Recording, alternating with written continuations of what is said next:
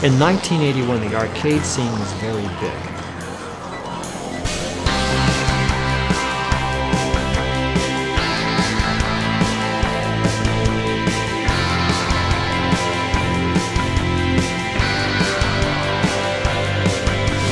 It was an absolute magical place. It was sort of like my second home in a way. You didn't know what to expect. You'd walk in, and there was always a chance there'd be a new game out there. And the game would arrive, and you'd have like people stacked up and lined up waiting to play. You could not get on that game. There was a line out to the door. And it was just a different era. Send your playing techniques or high scores to the International Scoreboard in Ottumwa. I was the official scorekeeper for the video game industry. Here are the top finalists. We had a lot of phone calls, and then one day it was from someone with Life magazine who wanted to do a story on video games. The 20 best video game players in the world getting together. And there's people from all over, it's California, Florida, I think one guy's from Alaska. These are the all-pro guys. For video games, this is the equivalent of the Sgt. Pepper's album. Are the players ready? All right! Everybody wanted to be better than everybody else. Everybody wanted to showcase. If you couldn't play a video game, you were nothing. I used to go and play a game to destroy the game. To an arcade owner, I am the worst nightmare. I could walk into a strange arcade and step up to a game, and I could have half an arcade full of people around watching. Everywhere they went,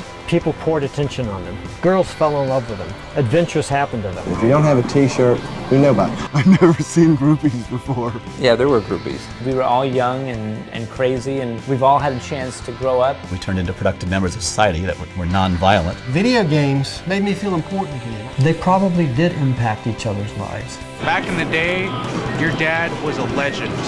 He was known worldwide as the guy that was able to rock this game like nothing else.